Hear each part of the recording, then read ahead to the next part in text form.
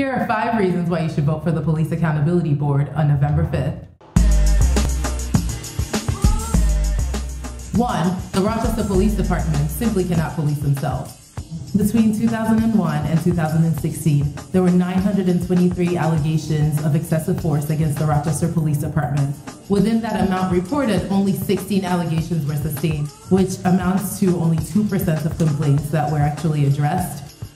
2. The Police Accountability Board will be an independent government agency, completely separate from the current police department, with the power to investigate misconduct, the power to subpoena, and most importantly, the power to discipline police officers who have engaged in misconduct, and the power to investigate current policies and practices that do not serve members of our community.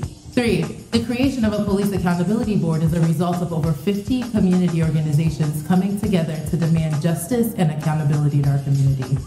4. Members of the Police Accountability Board will be required to take a rigorous series of trainings, including implicit bias trainings, anti-racism trainings, objective, non-biased investigating, RPD policy and procedure trainings, along with a wide range of trainings to ensure that they're well equipped to make informed, just decisions.